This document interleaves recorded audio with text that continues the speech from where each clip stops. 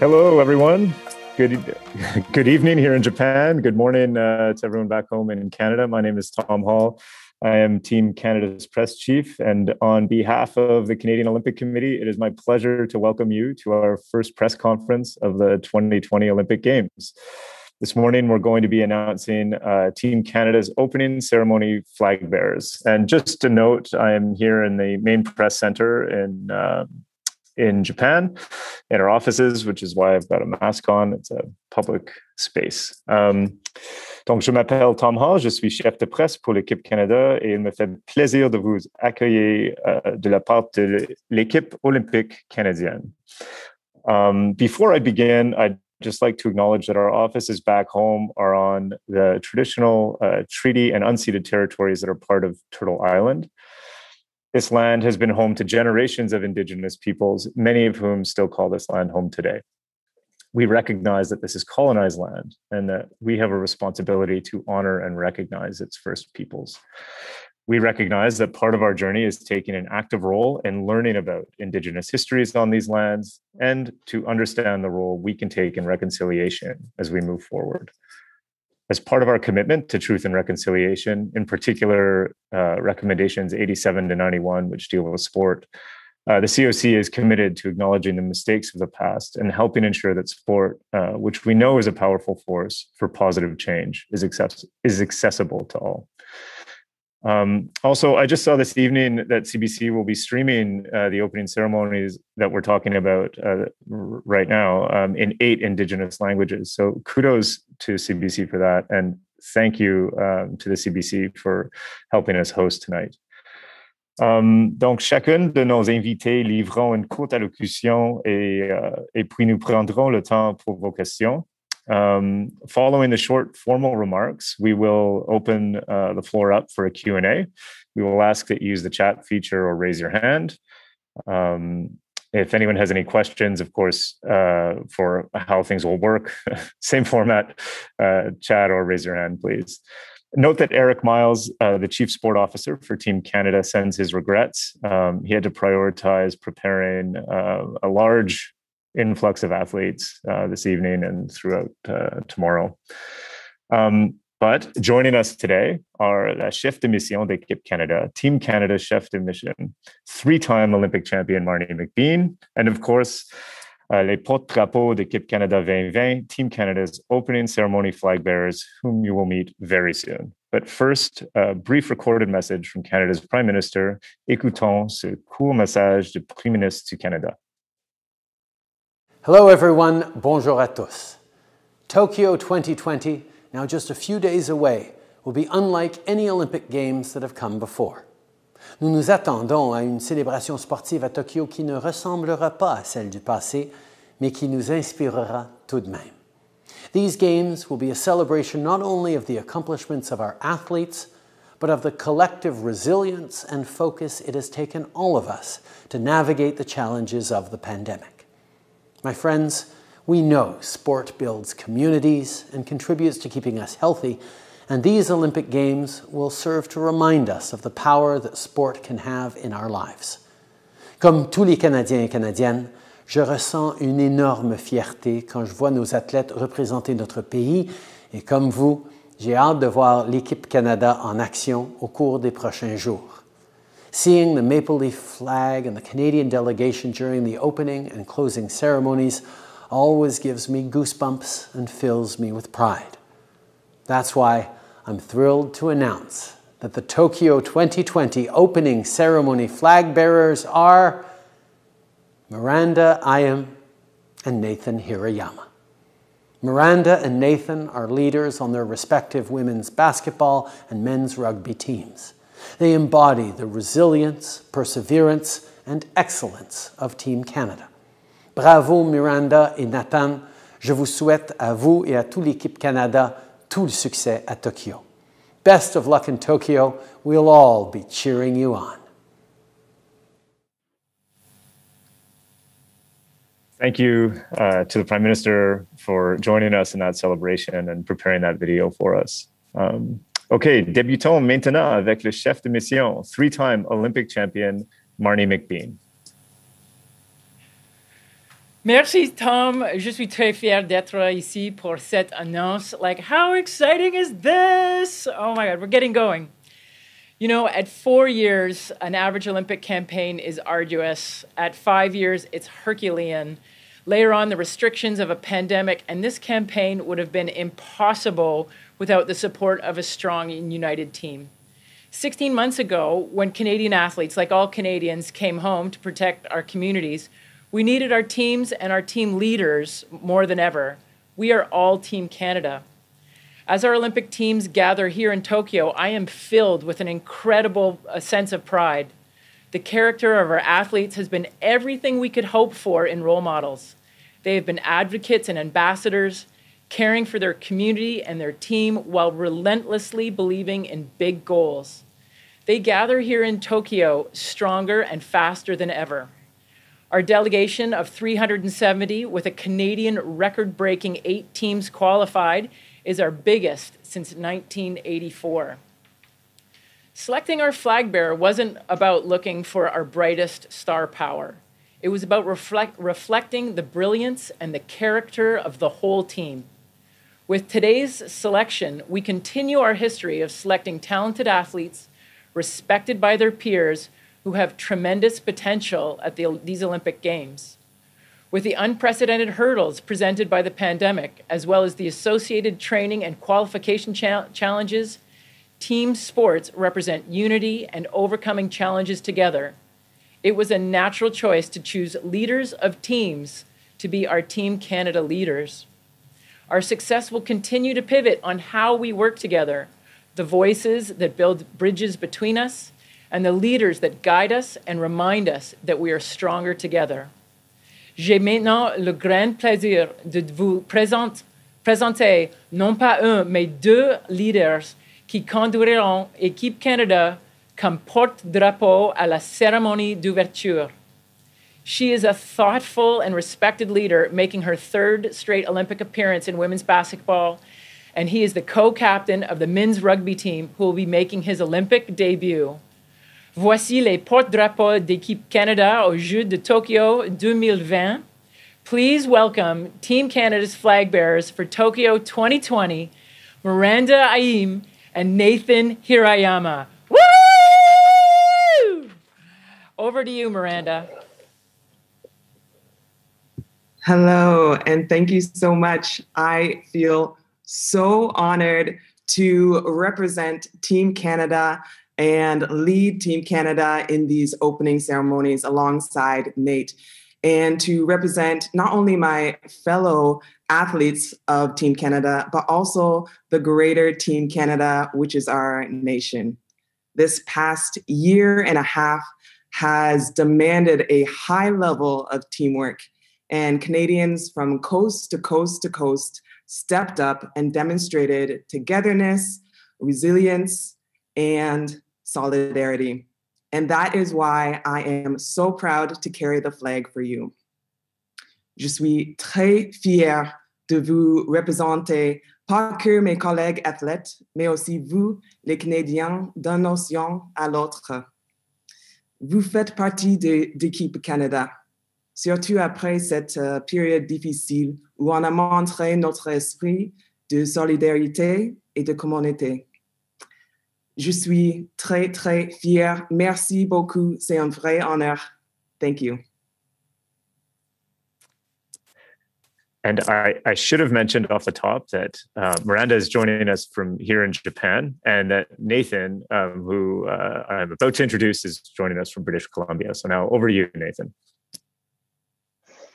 Oh, thanks for having me. I'll just echo what Miranda said. It's a massive honor to have been asked to do this, especially alongside someone as decorated and has had the kind of career Miranda's had. Very excited to get over there with my squad and get into these games. Really exciting times and just a massive honor. I'm going to give our manager a bit of heck. I didn't realize I had to do it in French, so I didn't really prepare anything in French. But thank you. Merci. Excellent. Thank you, Nathan. No problem at all. Donc, félicitations and congratulations to Miranda and Nathan, and all the best to you in the upcoming Olympic basketball and rugby tournaments. And now we will take some time for questions. So again, please use the raise hand feature or chat function. And when called upon, please state your name and organization and to whom the question is directed to. En attendant la première question, nous rappelle d'utiliser la fonction chat ou lever le main et d'identifier votre organisme en même temps. Okay, so I think our first question is from Jamie Strachan. Hi, guys. Congratulations. Quite an honor. Just a question for Marnie and Miranda, who are kind of both over here on the ground here in Tokyo. Obviously, a big day internally for the Canadian team, but I'm sure you've been reading the stories here in Japan. There's a lot of pushback against these games. What have been your observations on the ground about how these games are being received and some of your thoughts on that?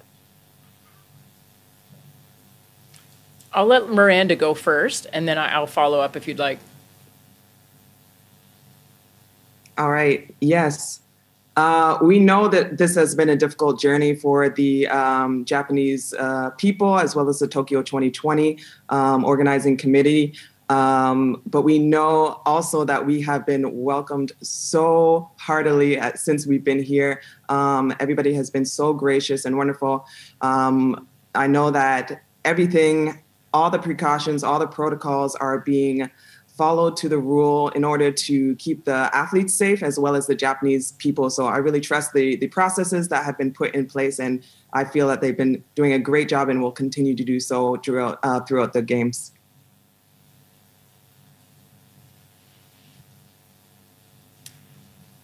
Yeah, Jamie, I'll just I'll be saying the same thing, actually. We are so grateful to the people of Tokyo. We know that it's been a very challenging year to prepare these games, but the experiences that our teams have had out in the community, our rowing team, our softball team, they've come back with, and they were outside of the village, and now they've moved into the village. They've had nothing but wonderful things to say about their hosts. The protocols, coming through the airport, it's slow. But those are critical processes, and I think what we have been experiencing is nothing but what we have been experiencing is a generosity and an effort to make these games safe and very successful. Excellent. Thank you both. To Curtis Withers, please. Hi, Curtis Withers, Canadian Press. This question is for Marnie. Can you tell me what the sort of parade of nations will look like in the opening ceremony? Who will get to march in that? And, will you have any sort of directives for the athletes outside of what local health authorities are mandating? Well, we've already been seeing the protocols inside the village, restrictive. But with respect to the opening ceremony and the Parade of Nations, we have left attendance up to the teams, and so the teams are making their own decision. One of the protocols that are unique to these games is that it will be athletes only marching, so there won't be any of the support staff. Sometimes we have some of the medical practitioners who get to join the athletes because, as is the case, not all of Team Canada will be in Tokyo for the opening ceremony. And again, another protocol dictates that athletes can't come in until 5 days before their competition. So we have a smaller population who is even here and available to go into the opening ceremony. So there will be a presence of Team Canada. It will look smaller than normal, but it will be a concentrated group of athletes and who are looking to have a good time. But at the same time, the decision to go opening ceremony for every Olympic Games, it's never been about whether you'd like to go to the opening ceremony. It's whether or not it's a performance decision to go to the Games. And certainly in this pandemic, that has been an added layer to that decision-making. Excellent. Thanks, Marnie. Jeremy Freeborn. Right. Are you folks able to hear me at all? Yes. You can? Okay, terrific. I just have one quick question for each of you, Miranda and Nathan. Question for Nathan first. This will be the first time that Canada is going to be in the Olympics in men's rugby. How meaningful is it for you to be a part of history? Oh yeah, it's extremely meaningful for the whole team, especially after having failed to qualify 5 years ago. I know with that group, it was something we all really wanted to do and be at Rio. But yeah, having gone through that and put in the work over the last 5 years to get to Tokyo here with this group of people is really special and something we're really excited about. Yeah, we just can't wait to get on the airplane and get over there. Thanks so much. And once again, my name is Jeremy Freeborn with Canada's Sports Scene, CanadianSportsScene.com. And one quick question for you, Miranda. The last two Olympic Games, the team has got to the quarterfinals. Now the focus is going to be probably to get to the semifinals. What is it going to take for you to get to the Final Four? Yeah, it's definitely been a building process for us. We've worked long and hard to get to this moment right now. To have qualified for 3 straight Olympics is huge for us for basketball. So we've been building on each of our successes and failures over the past 10 years, more than that now. But yeah, for us, we're not trying to look too far into the future because basketball is one game by game, like any sport. Our first mission is our first game versus Serbia on the 26th. And then we'll tackle each challenge as it comes. That's the important thing for us to stay focused and dialed in because we can't project too far into the future. So we're going to take care of those small details that we need to take care of, do all the homework that we need to do on our opponents and show up and play. Thanks so much, and best of luck to both of you. Thanks, Jeremy. Thank you. Thank you, Jeremy. Over to Wes Gilbertson. Thanks. Congratulations, Miranda and Nathan. If you wouldn't mind just both answering this, I'm curious, with Team Canada having never had team sport athletes lead the team into the opening ceremonies before, this probably wasn't necessarily on your radar. I'm just curious about that initial reaction when you get the news that Team Canada would like to have you lead them into the opening ceremonies. What kind of goes through your mind? What's the reaction in that moment? Go for it, Miranda. Yeah, I'll go first. In a word, shock. I was definitely very surprised, and I chatted with Nate via WhatsApp, and I believe his sentiments were similar.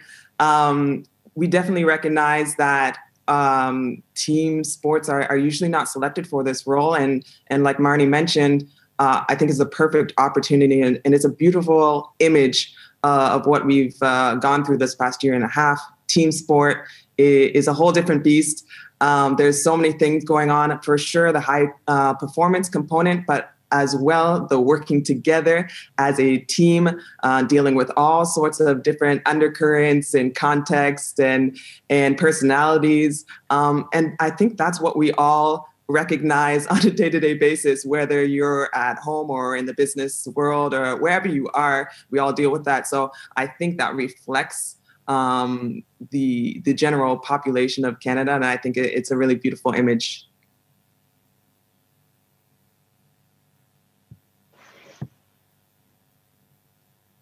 No, my reactions were, yeah, like Miranda said, it was definitely shock, and yeah, we were expressing that to each other via WhatsApp the other day. Furthest thing from my mind when Marnie asked to chat. So yeah, definitely. Very surprised, but just I think my biggest reaction is just very honored. Excellent. Thank you. And thanks, Wes. Rosie Domeno. Hi, and congratulations to both of you. And I would also like to ask both of you similar question to what was asked earlier, but more personal, I suppose. Entering the stadium in the opening ceremonies, how weird is that going to be without a crowd there, without fans there? I think there will only be officials and, your friendly reporters in the stands. So, Miranda, you've been through, I guess, the experience before. Nathan, it will be a first for you. Just how strange do you anticipate that will be?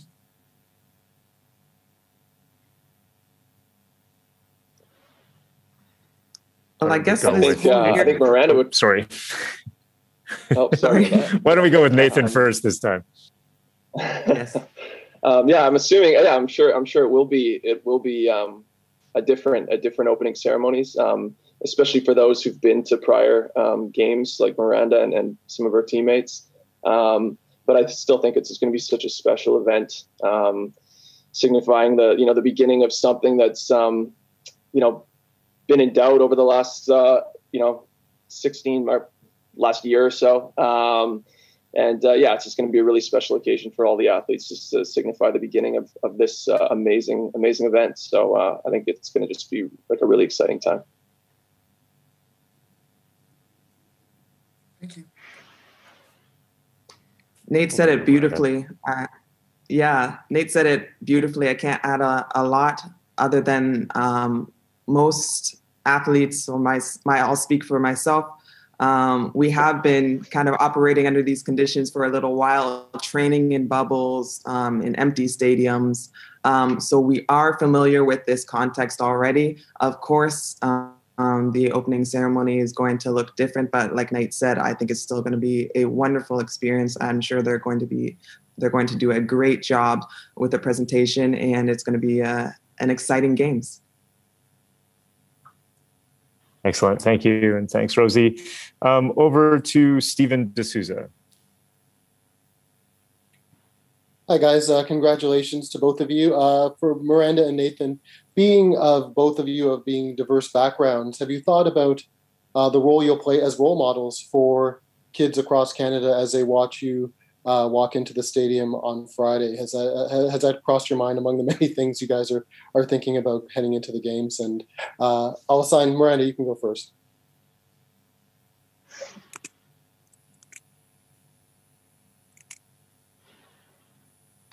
I swung my mouse around a little bit too hard there. Yes, definitely. I think as soon as you become a professional athlete and you represent Canada on a stage, you know immediately that you have become a role model to young and old alike. So that's constantly something that's on my mind. And I do recognize also that representation matters. So if someone is looking up to me and feels like their dreams are more attainable because of myself or Nate or any of my teammates out there, I think that is just a net win for sure. And I think it's going to be incredible. So very, very honored to walk beside Nate for this. And I feel the exact same way. It's something that's not taken lightly. It's a massive honor. And I think, like Miranda said, I think all the athletes here understand that, we have a responsibility as role models. I don't think it's something anyone takes lightly. Thank you very much. Excellent. Thank you. Grace Lee. Hi, congratulations to our two flag bearers. This is Grace Lee from CTV News. My question is for the two of you. There are already positive COVID cases in the Athletes Village, which was billed to be the safest place in Tokyo. We're just wondering, as athletes, as Canadian athletes, do you feel safe going there right now?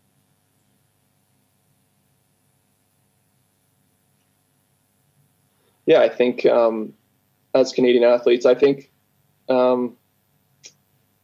we just trust the protocols set in place. I think for most of the teams heading to Tokyo, these protocols probably aren't something that's too new to them. I know with our team, we do COVID check-ins and protocols, and it's just something we've been living for the last year or so. So I don't think it's a foreign feeling going into the games, although it'll be different. I do think we trust the protocols here, and I trust that the protocols at the Athletes Village and in Tokyo will be the same.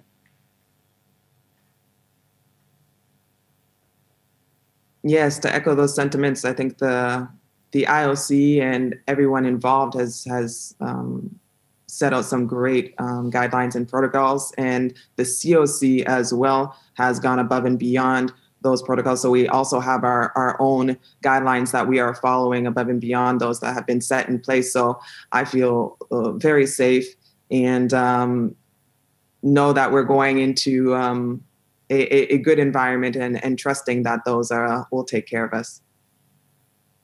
Thank you. Sorry, can we ask the same question to Marnie as well? Yeah, thank you, Grace. I'm so proud of these two athletes. Neither one of them are in the village, and they haven't arrived like in our hub yet, and yet they already intuitively know that the protocols and those positive tests in the village that you referred to are showing that the system is working.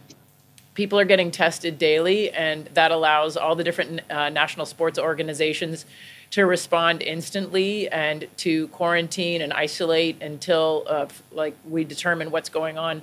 So like the two of them both said, it's a operation and a system that they've been working in for about over a year.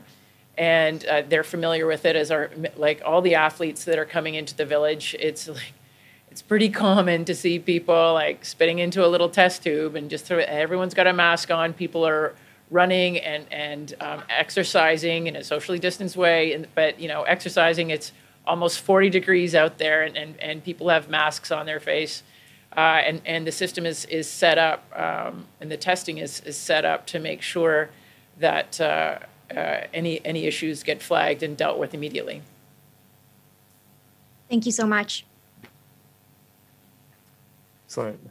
Thank you, Grace. Over to Eduardo Harari. Thank you very much. My name is Eduardo Harari from La Portada, Canada, and Spanglish Sports World here in Toronto. My question is for both of the athletes, especially Miranda. The first one goes to you with regards to the training that you guys have been doing in Kiraya, how that has been, and how does the aspect of not having fans in the stands during the games, will that create a little bit of a favorable atmosphere for you guys when you play the big teams as well? And for Nathan, being the first time that you guys are going to represent Canada in rugby. Rugby is a sport that has been grabbing a lot of attention as of late. And how does that aspect favor Canada going into the tournament?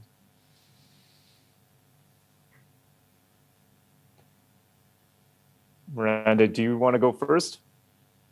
Sure, I will. Our reception by Korea City was incredible. Both the Korea City sports as well as our hotel, they were just like, we were overwhelmed by their generosity and their enthusiasm for us being there. We had many gifts exchanged safely between us.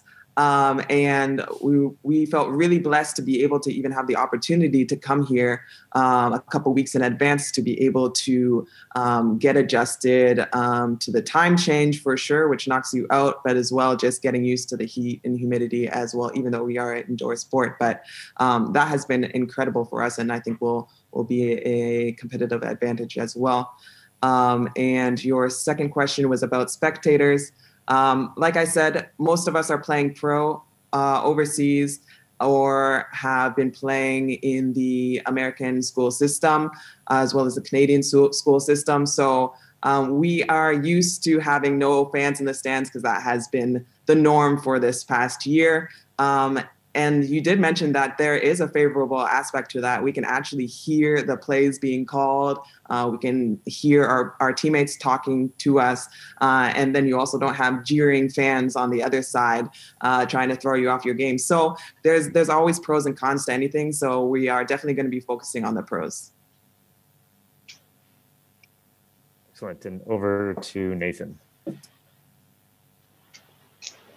Yeah, I think just your question about kind of rugby kind of gaining some momentum going into these games. And yeah, it's been a really cool time for rugby in this country.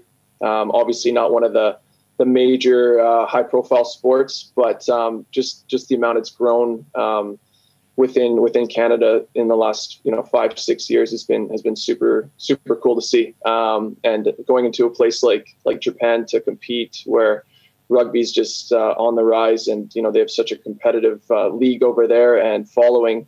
No, it's something that's going to be really exciting, and I think it's really exciting for all the athletes in rugby going there to compete. And I think as for our team, it's just a real honor and something we're really pumped about. Excellent. Thank you, Nathan.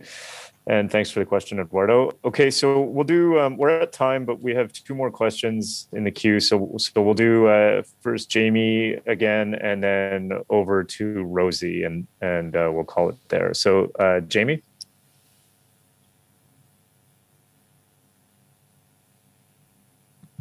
You know what? I think it was supposed to be Devin Haru from CBC. It's good to see all of you. I have a question for each one of you. Nathan, first for you.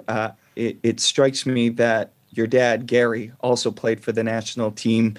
You're the first father-son duo ever to play on the national team. What was that phone like with your dad, Gary, to tell him you were carrying the flag?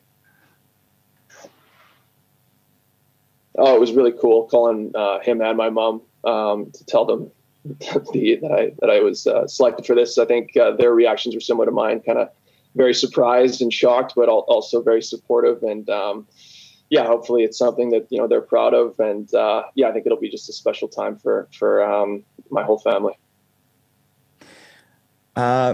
Miranda, for you, Canada's first 21 opening ceremony flag bearers were men. You talked about representation. What message do you have to young women across the country who are going to see you carrying the flag into the games? Oh, that's a great question, especially since Canada Basketball has been promoting a Mad Love campaign, we call it, and talking about this exact topic and just embracing everything that makes you who you are, specifically young female athletes. We're tall, we're strong, we're fast. We have an aggressive side sometimes, and that is our strength. Whatever your strength is, play that up to the best of your ability. Don't compare yourself to others. Stay in your lane and continue to follow your dreams. I think that would be my word of advice to any young female ballers or athletes out there. Beautiful. And finally, Marnie, I know Kathleen has been on your mind. In 1996, you and her had the pleasure of carrying the flag for Canada. What recollections do you have of that? Thanks for the tears, Devin. It is actually a great question, because Kathleen and I carried it together. And so in selecting 2 people to carry the flags, I have to admit, I don't know if they'll be carrying their own flags or if they're sharing a flag. I don't know how that's going to work. There's a meeting on the protocol for that tomorrow. But I remember that Kathleen and I weren't isolated. We had a wingman with us as we walked through that. And I'm really happy for Miranda and Nathan that then when they go through and they'll be sharing this, they will be increasing the oral history of that moment for them. And they will be able to always share about the little details which lead to the other little details, which they just always snowballs and makes it bigger. So for sure, I'm thinking a lot about Kathleen these days.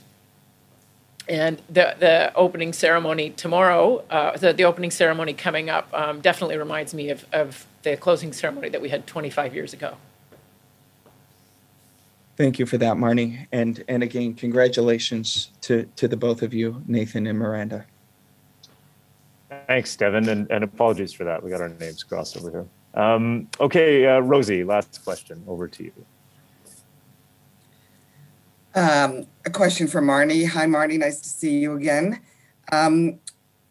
Reporters aren't go into the athletes' village this time as we always have before. So Can you just maybe give some insight about what it's like, what's going on there? You mentioned there's a lot of spitting going on. That's become a common sight. But what are the athletes doing because they have to be physically distanced? What kind of social life can they have? What's it like? Well, I was actually talking with somebody about this today, is that I have explored this village more than I've ever explored any other village. Olympic villages are a very special place. They always have been, and there's always these unique little corners. But often the athletes kind of took off to explore the host city, or go shopping, or to go to a mall, or get some ice cream, just to do something. And the really interesting thing that we're seeing in this village, or that I'm seeing so far, is that people are really exploring the little corners. And if I can get through this without, there is like a remembrance tree, which I found. And there's all these different little displays that I'm taking the time to go up and read and look. And everyone is having the same experience. The people I've talked to have multi-game experience. There's like, I don't remember walking around a village like this. In the cafeteria, probably the biggest and the oddest thing, because everyone's had a year where we're used to wearing masks, but in the cafeteria, not only is there a divider, sorry about the microphone, but not only is there a divider that goes along in front of our face, but there's one in each cubicle. So you kind of feel like you're sitting in a glass box eating your meal. But it's the one time you get to take your mask off. So everyone's really happy to be there because you can see faces. But then you're kind of like, you almost need like a dry erase marker, or it's like you make your call to the person on the other side. So that's kind of been a little bit interesting. But the cafeteria looks exactly the same. Like I know exactly how to work my way around there because it's like 9 of the other ones I've been to. The food is excellent, by the way. It's awesome food from around the world. And as always, the recycling is hardcore. The other thing I'll say about socializing is it's going to be really different these games because a lot of socializing actually takes place after an athlete is finished. So athletes are coming in, and by definition at these games, they're 5 days away from their competition. So they're very focused on what is almost always very important workouts, final prep workouts that are going through their process. So while they walk around a little bit in the evening, there's a lot of people going on, and they're really focused on the rest, the recovery, and they've got those pre-games jitters. And then there won't be that type of like hangout, like socializing after, because the IOC rules are departure 48 hours after. And as Miranda mentions, we have a higher level, and the COC is targeting more of a 24-hour departure. It's just easier for everyone. How do you not celebrate? So we're like, go home and if you're double vaxxed, you'll be celebrating with your family very quickly. Thank you. Excellent. Thanks, Marnie, and congratulations once again, Miranda and Nathan. This is super exciting. And thank you to everyone who joined us tonight. Merci tout le monde. And that is it. We are closing. So for those of you in Tokyo, have a good night. And for those of you back home, have an excellent day. Thank you. Bye.